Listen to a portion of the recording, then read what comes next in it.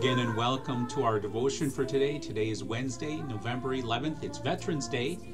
So happy Veterans Day, a blessed Veterans Day to all of our veterans who are watching this. If you know someone who's a veteran, thank them for their service and for preserving our freedoms here in the United States. Today we're going to be taking a look at the parable of the Unforgiving Servant. That's from Matthew chapter 18, beginning with verse 21. And our psalmody is from Psalm 67. So let us begin. In the name of the Father, and of the Son, and of the Holy Spirit. Amen. May God be gracious to us and bless us, and make his face to shine upon us, that your way may be known on earth, your saving power among all nations. Let the peoples praise you, O God. Let all the peoples praise you. Let the nations be glad and sing for joy. For you judge the peoples with equity and guide the nations upon the earth. Let the peoples praise you, O God. Let all the peoples praise you. The earth has yielded its increase. God, our God, shall bless us. God shall bless us. Let all the ends of the earth fear him. Glory be to the Father, and to the Son, and to the Holy Spirit, as it was in the beginning, is now, and will be forever. Amen. As I said, our devotion for today comes from Matthew chapter 18, beginning with verse 21. Then Peter came up and said to him, Lord, how often will my brother sin against me and I forgive him? As many as 7 times? Jesus said to him, I do not say to you 7 times, but 70 times 7. Therefore the kingdom of heaven may be compared to a king who wished to settle accounts with his servants. When he began to settle, one was brought to him who owed him 10,000 talents. And since he could not pay, his master ordered him to be sold with his wife and children and all that he had, and payment to be made. So the servant fell on his knees, imploring him, Have patience with me, and I will pay you everything. And out of pity for him, the master of that servant released him and forgave the debt. But when that same servant went out, he found one of his fellow servants who owed him 100 denarii, and seizing him, he began to choke him, saying, Pay what you owe. So his fellow servant fell down and pleaded with him, Have patience with me, and I will pay you. He refused, and went and put him in prison until he should pay the debt. When his fellow servants saw what had taken place, they were greatly distressed, and they went and reported to their master all that had taken place.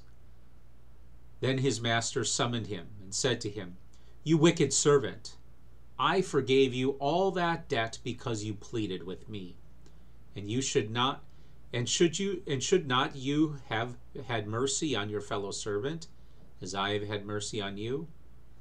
And in anger, his master delivered him to the jailers, until he should pay all his debt. So also my heavenly Father will do to every one of you, if you do not forgive your brother from your heart. This is the word of the Lord. In the name of Jesus. Amen. I don't know if I could ever forgive him. It is an attitude which is easily adopted by many people. Maybe I've been wronged in some way, or maybe I've hurt someone.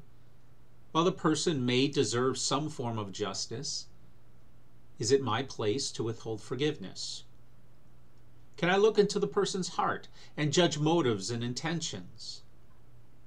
This was Jesus' lesson with the parable of the unmerciful servant. Here was a person who pleaded for forgiveness of his own debt, yet he refused to forgive a much lesser debt to someone who owed him.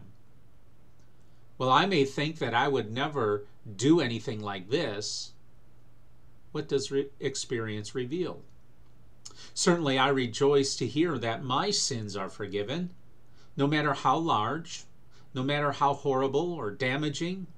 The Lord declares me not guilty through the blood of Jesus Christ. What do I do with that knowledge and with the peace that comes from it? What do I do? Especially when it comes to offering forgiveness to someone else. To be perfectly honest, it's easy to withhold forgiveness. It's just as easy to offer it begrudgingly or to make it dependent on an endless list of conditions. I'll forgive you if you only, well, you fill in the blank. It is this kind of practice which reveals I do not appreciate the forgiveness the Lord has given to me. I need to recognize how the Lord has dealt with me first, justly. He could have withheld his own forgiveness from me. Rightly, he could have added limitless conditions. I'll forgive you only if you. Begrudgingly, he could have forgiven me only because he knew I was going to sin again anyway. While the Lord had every right to deal with me this way, it is not how he chose to work. In his undeserved love, he offered me full and free forgiveness. What this means, whenever I seek forgiveness, humbly confessing my sins, he forgives me. His willingness to forgive is established at the cross of his Son, Jesus Christ. This is where I need to look to forgive from the heart. It is also why I need to daily study the Scriptures, and why I need to pray and forgive us our trespasses as we forgive those who trespass against us. I need the Lord's forgiveness to make me forgiving. I also need the Lord's forgiveness to change my heart. When that change does take place, and I cherish the peace of my own forgiveness, only then will I forgive from my heart. Amen. In the name of Jesus. Amen. Let us join together now in praying the Lord's Prayer. Our Father, who art in heaven, hallowed be thy name. Thy kingdom come, thy will be done, on earth as it is in heaven. Give us this day our daily bread, and forgive us our trespasses, as we forgive those who trespass against us. And lead us not into temptation, but deliver us from evil. For thine is the kingdom, and the power, and the glory, forever and ever. Amen.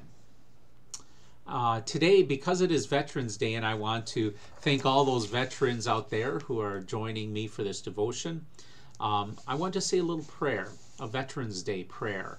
And I hope you join with me in giving thanks to God for all of our veterans who have kept us free for so many years, the years of our country, and that God would preserve our land and keep us free for many more. Let us pray.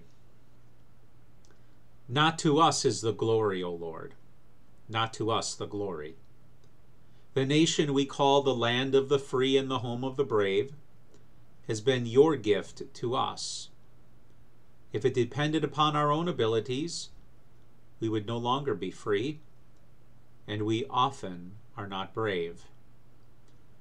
You know only too well the sins of our nation and our inherent weakness. You have looked into the hearts and have seen the self-centeredness. You have seen the shame that blights our land because of the sin that taints the hearts of everyone. Yet you have not forsaken us. You have protected us. There is a song about our nation that contains the words, God shed his grace on thee. And this is the only reason for our safety and security. Your love, which we do not deserve, is our strength. This is our only hope. Continue to shield us with your faithful love. Continue to build up our faith in Jesus, who has defeated the dominion of the devil and won the victory for us over death. Lord, we thank and praise you for preserving and sustaining our nation for generations. We thank you for the faithful efforts of those who have served our country. We pray that you will continue to send forth people of courage and skill to be the tools in your hands for our protection. As our troops stand guard for us in distant and dangerous places, let them call upon you to be their guard. Then, please bring them home safely. This we pray in the name of Jesus, the Lord of life and glory. Amen. Let us bless the Lord. Thanks be to God. The Lord bless you and keep you. The Lord make his face shine upon you and be gracious to you. The Lord look upon you with favor and give you peace.